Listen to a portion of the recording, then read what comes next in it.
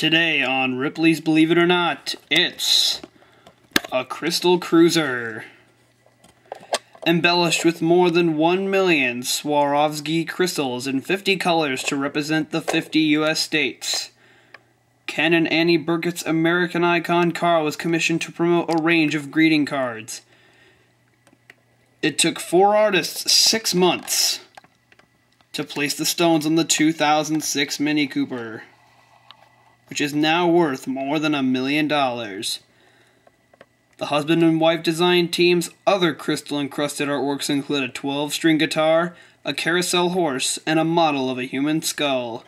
Believe it or not.